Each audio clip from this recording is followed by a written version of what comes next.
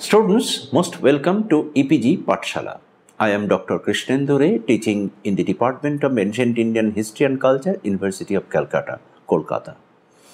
Today, we are concentrating on the sources of economic history of early India. In this connection, we shall concentrate on three major points. Number one, what sources are? What are the categories of sources? And thirdly, how these sources are helpful for understanding the economic history of early India. Let us see the objectives of this module. It aims to study the various source materials and their importance in the study of economic history of India up to 1200 CE. Now, introduction. History informs that human beings have taken part in different activities in order to living in the world from as early as the Stone Age. They have changed their surroundings, conditions, and things so as to secure their physical existence on the earth.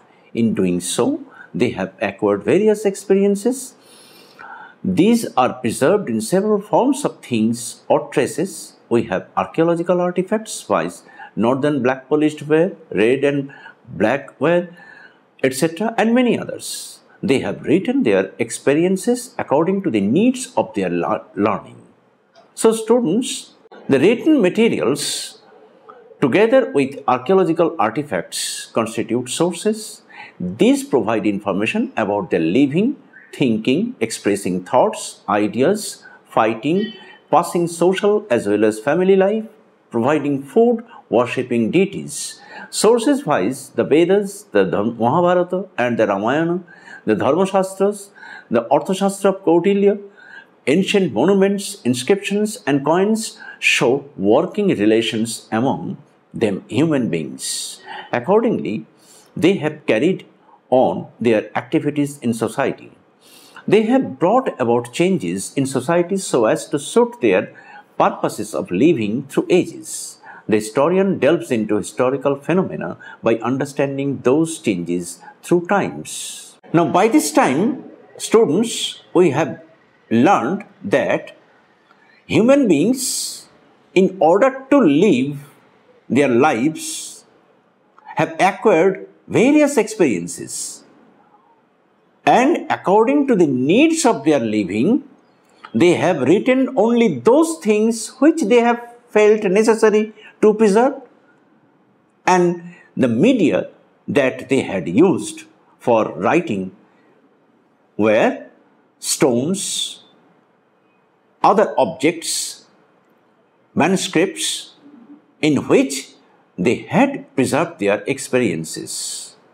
And the historian reads these sources and try to extract how those people had passed their lives. So, naturally, there are many sources. Let us come to know about the categories of sources. As I told you earlier, the second major point. Let us see. Categories of sources. We have two categories of sources, literary and archaeological ones. Literary sources, two categories again. Indigenous sources, non-indigenous sources. The indigenous literary sources include Vedic literature, Jaina and Buddhist texts, the Jatakas, epics, Ramayana and Mahabharata, secular literature, Dharma-shastras, Manusmriti, Yajnavalkya Smriti, etc. Arthashastra of Kautilya, Puranas, classical Sanskrit literature, creative literature, wise Dashakumara Charita, Kiritarjaniyam, Mitchakotika. Now, the second category, non-indigenous sources. These include the travels of Faxian, Xuanzang of Siuki, Megasthenes Indica, Diodorus Bibliothecus Historicus, Strabos Geographicon, the Periplus Mari Erythrae, Pliny's Naturalis Historia, Claudius Ptolemy's Geographicae Hupigesis, etc. Non-indigenous sources also include the Arabic and Persian sources like Hudud al-Alam, al-Biruni's Kitab-ul-Hind, letters of medieval Jewish traders by S.D. Goitein, etc. Now, by this time, students, we have learned that how so many categories of sources, literary sources, indigenous as well as non-indigenous.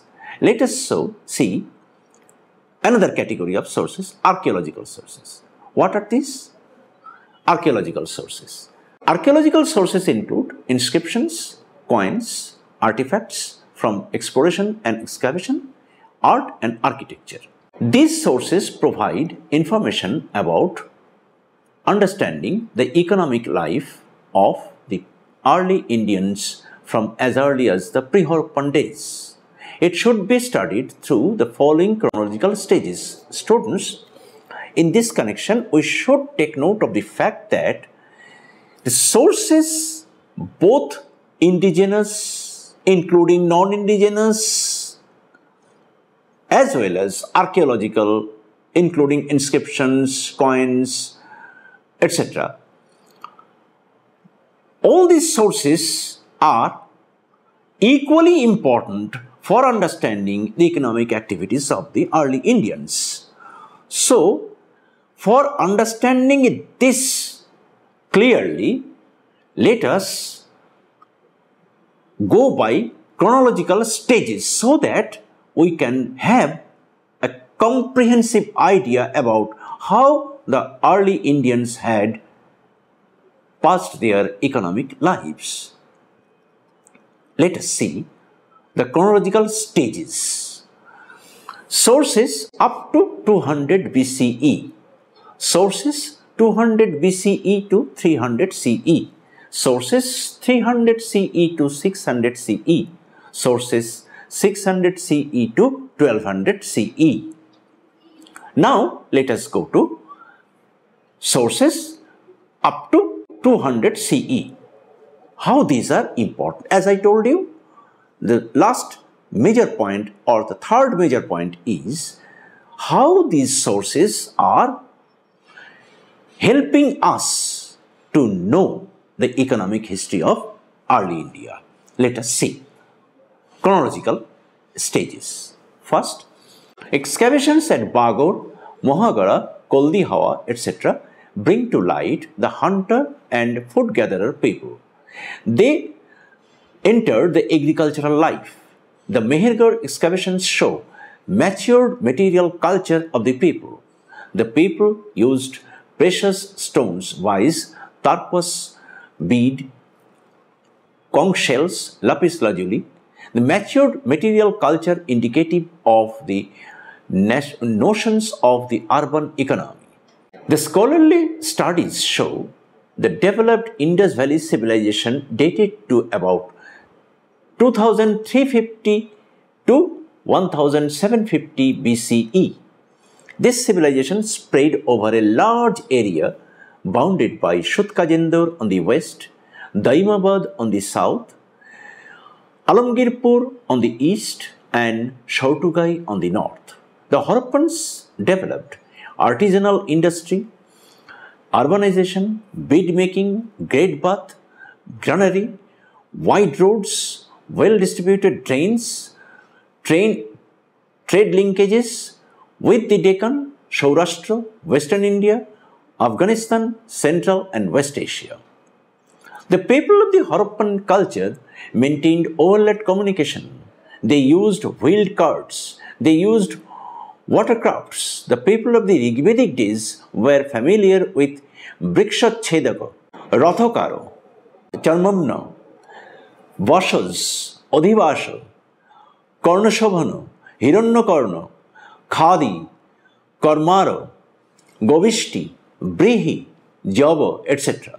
The people of the Rigveda were mainly pastoral.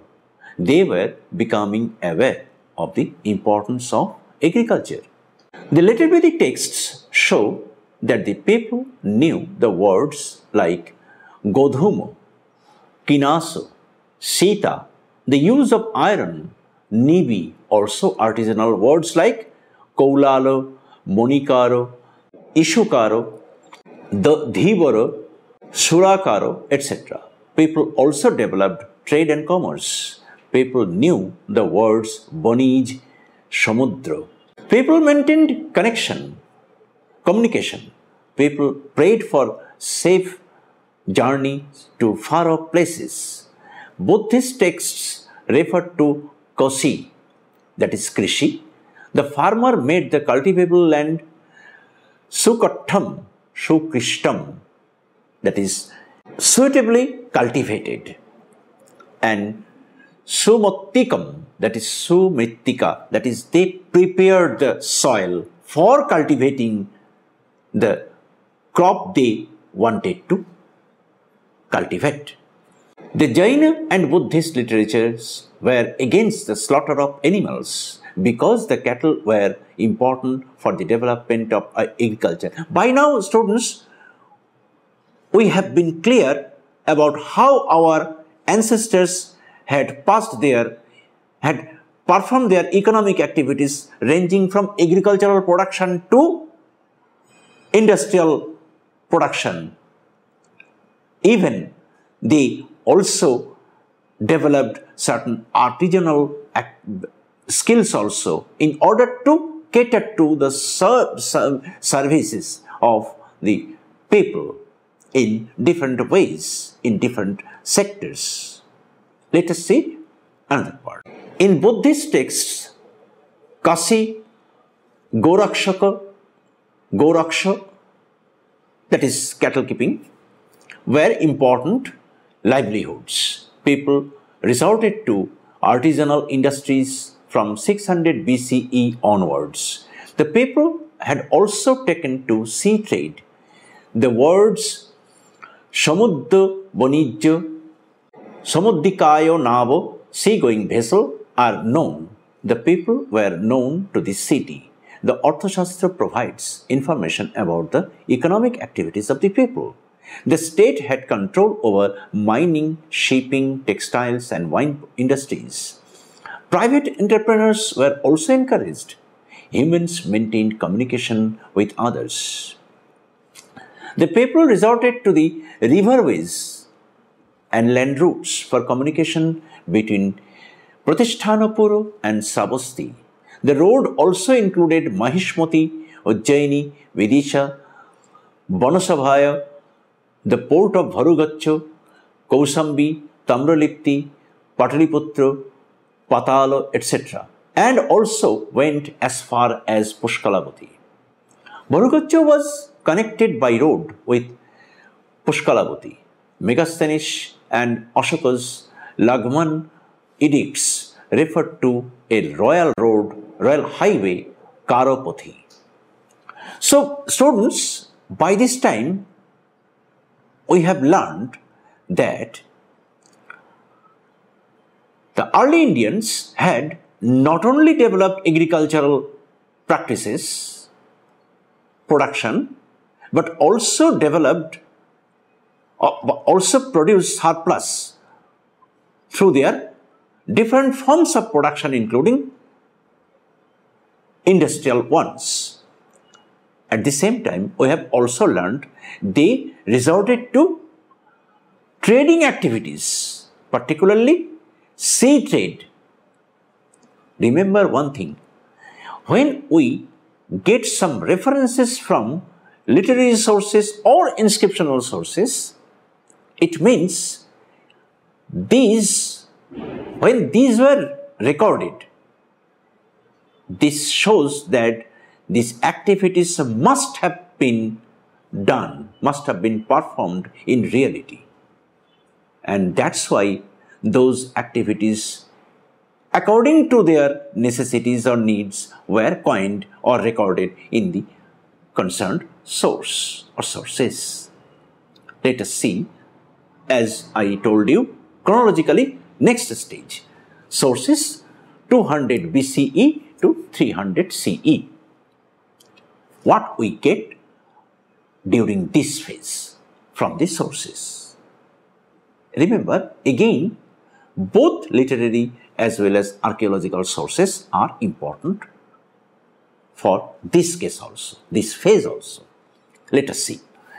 Both indigenous sources like Jatakas, etc., and non-indigenous sources like Megasthenes Indica contain information about the economic developments.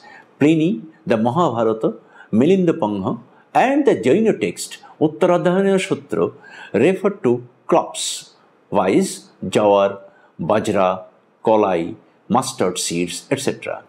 Dharmashastra texts refer to the importance of irrigation project. Both epigraphic and archaeological artifacts refer to the use of well, pond and canal for irrigation, for example, Sudarshan Lake.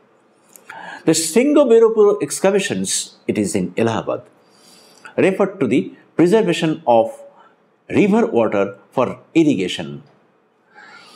The Buddhist texts Mahavastu Abodhana and Milinda Pangha mention the artisanal activities.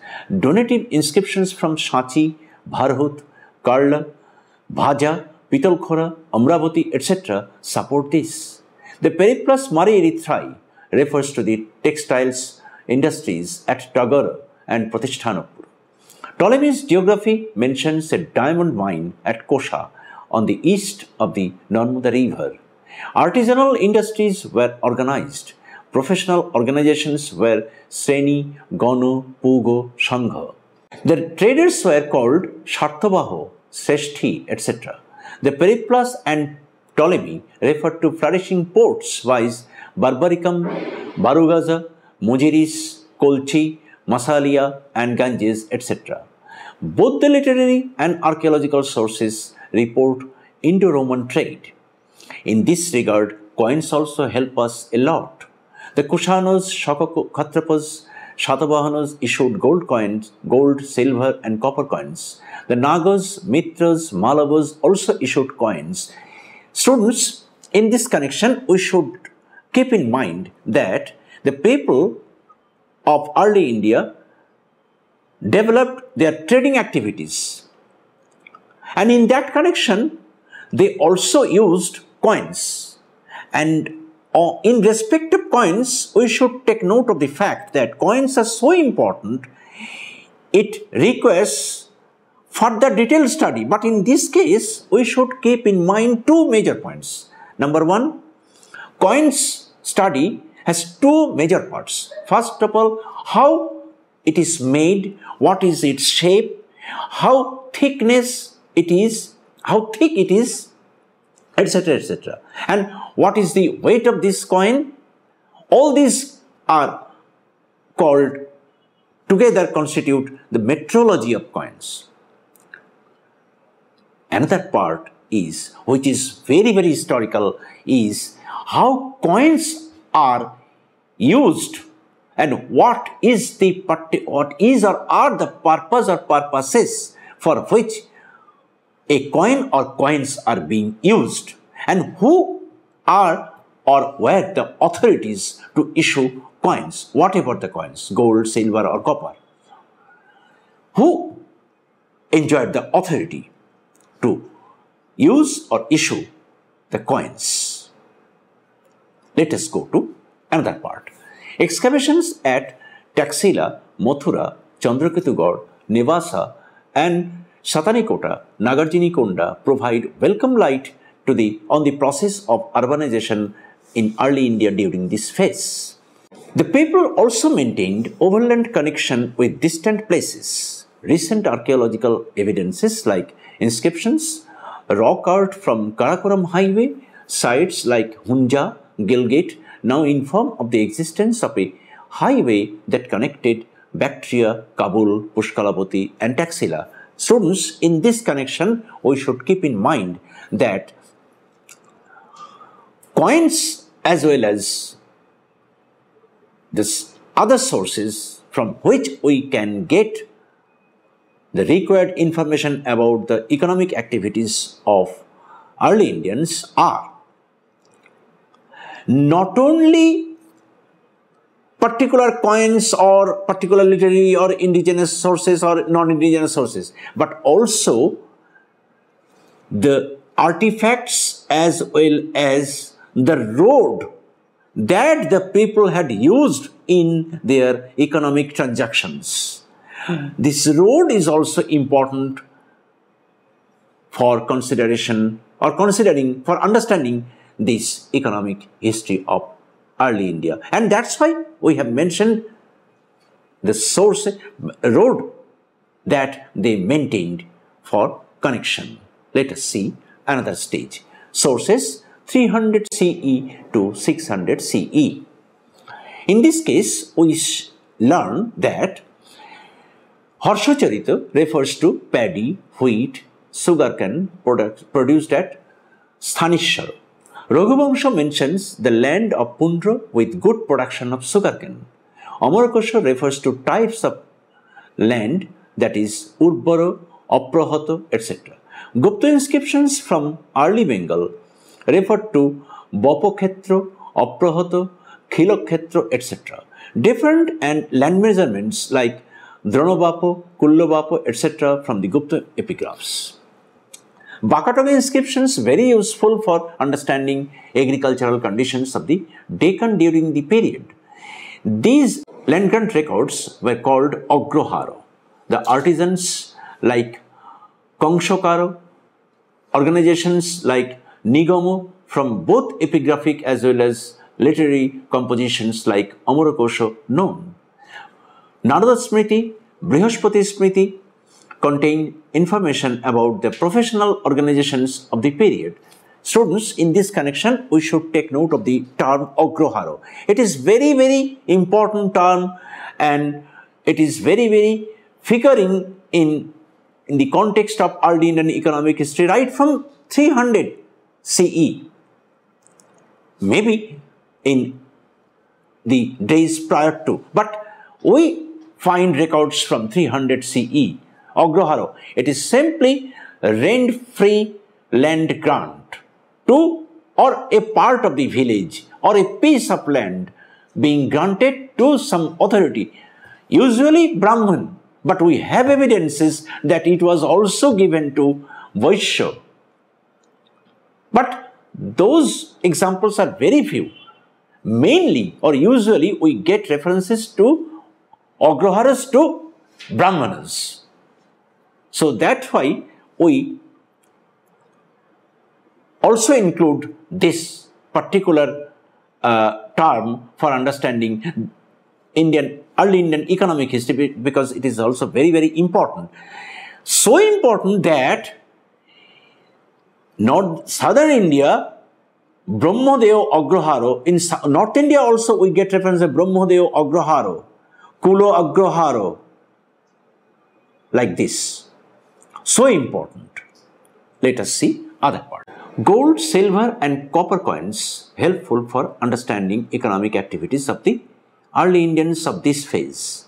Epigraphic records contain references to taxes, Koro, Uporikoro, Halikokoro, Bhago, Hiranno and Udrongo, and also the concerned officers like Udrongiko, those who were associated with the collection of these taxes were called revenue collectors or officers, Udrongiko, those who collected Udrongo, like that. Mahabharata mentions a road that connected Mathura, Malwa, Mandhata, Poitan. As I told you earlier, the roads are also important. In this connection, we are also seeing that a road was used by the people in order to carry on their economic transactions between different places. Let us see. Sources from 600 CE to 1200 CE. What we get from these sources? Several copper plate inscriptions helpful for understanding the economic history of this phase. Inscriptions refer to crops, gubako, narikela, etc. Inscriptions also mention the use of a large plough in cultivation. The husking pedal used known from the Shadukti Karnamrita, Rajatarangini, Shubhashita Ratnakosha, Kuttani Matam, etc. The Krishi Parashara is an important text on agriculture. Literary and inscriptional references to Orogatto used for irrigation. Market centers like Oddo, Sate, Penta in the Deccan, Hotto or Hottika, Mondopika in northern India, Nagaram in South India. Students, in this connection, we should take note of the word Orogatto. It is still in use in our days also, particularly in Rajasthan area. I have seen also in other UP and Bihar areas. It is a weight lifting, a bucket which is used to lift water from your well to irrigate the field. So it was also used by the early Indians in this phase, to which we get references from different sources. Let us see other part. Arabic sources, al-Masudi, al-Idrisi, etc. inform overseas trade both in the west and east of India.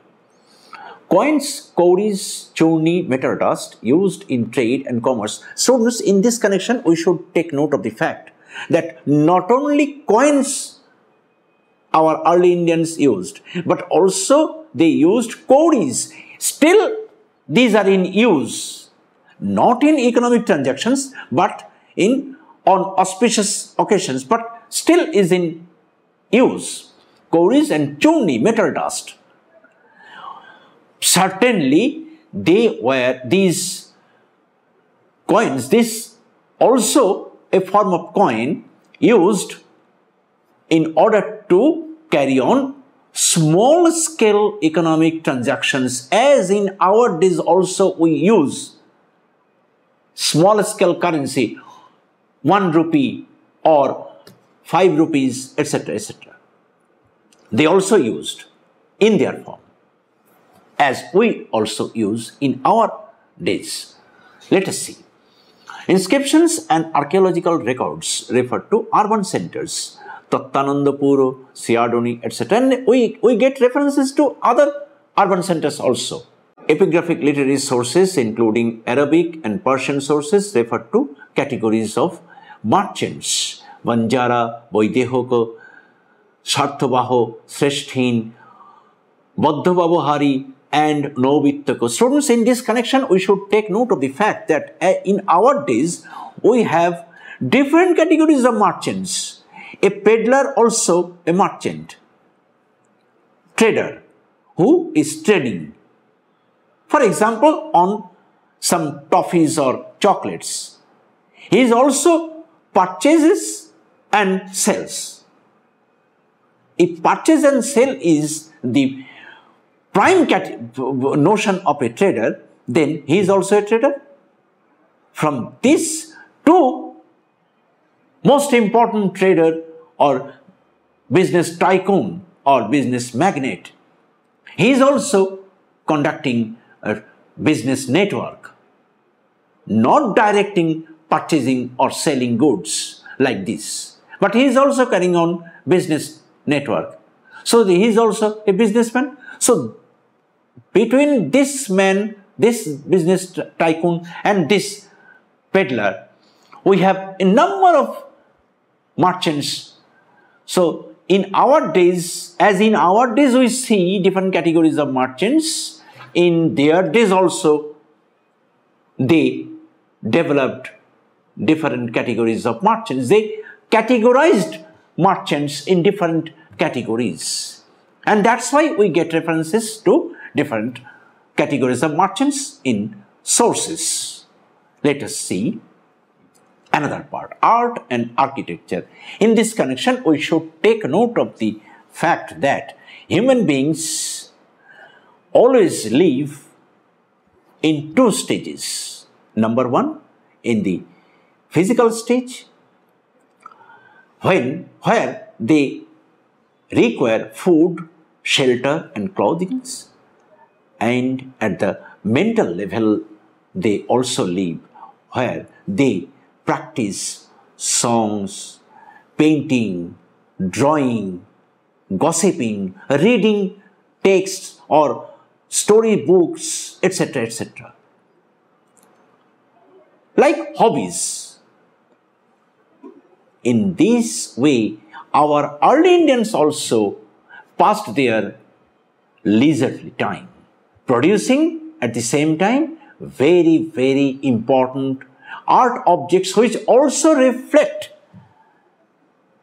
their economic activities. So, this is how art and architectural objects are also important for understanding early Indian economic history up to 1200 CE. Let us see that part. Art and architecture. Niharanjan Ray, A.K. Kumaraswamy, S.K. Saraswati and many others inform about temples and their styles, viz. Nagara, Dravida and Beshara. The images of the gods and goddesses, painting and sculptures, stone, metal and terracotta used as the media, visual arts produced with regard to the surrounding contexts. Naturally, these art and architectural things reflect the ways of seeing the surrounding conditions. Students, in this connection, we should remember the ways of seeing. I have put it in quote unquote because this is partly the name of a book and that's why I have put it in quote. So, what is the way of seeing? Whatever we do, whatever we write, whatever we produce, say for example an image or a sculpture, whatever we do as we think, so we do, as we see the surroundings, our surroundings, so we think, in the same way we do. So this is how these reflect how we have seen our surroundings. In the similar way, our early Indians also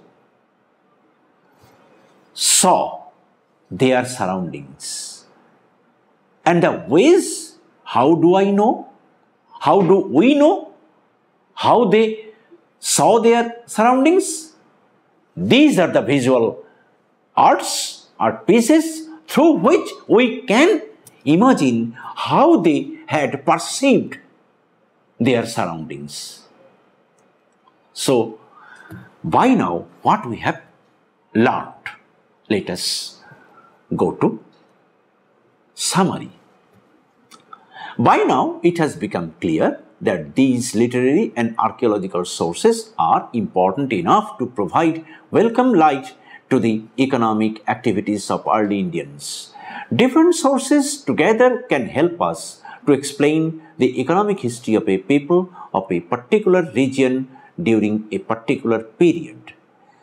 The use of sources depends on what question the historian raises. Accordingly, she or he finds out new sources if necessary or evaluates the known sources in order to find out the answer to his or her question. The historian makes sources work for solving the problem she or he deals with. So far, as much as possible, we have tried to cover entire early Indian history up to 1200 CE in the light of different sources. Obviously, we have not been able to put all the details. If one is interested to know more about these activities, economic activities of early Indians, then please refer to e-text. Thank you all.